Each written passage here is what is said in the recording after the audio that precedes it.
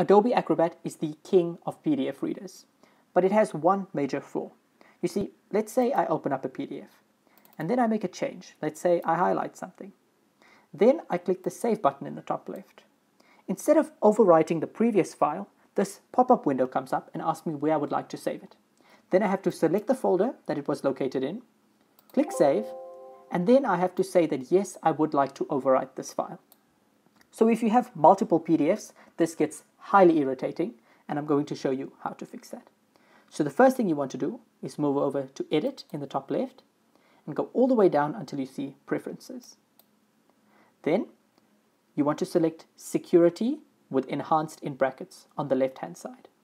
And once you've done that, move over right to the top and say do not enable protected mode at setup.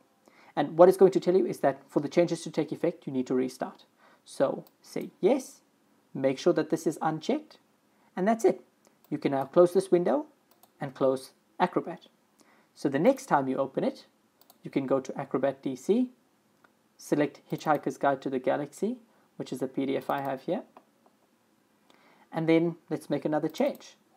Let's say I want to highlight Galaxy. I can make the highlight, and watch what happens when I click Save. There we go, no more irritating pop-up window. So I hope this saves you a few seconds in your day. Thank you very much for watching. If this did help, please leave a like. That way more people can see the video, and that way I can help even more people. And if you are able to, please subscribe. I would really appreciate it. So thank you again for watching, and I will see you in the next video. Goodbye.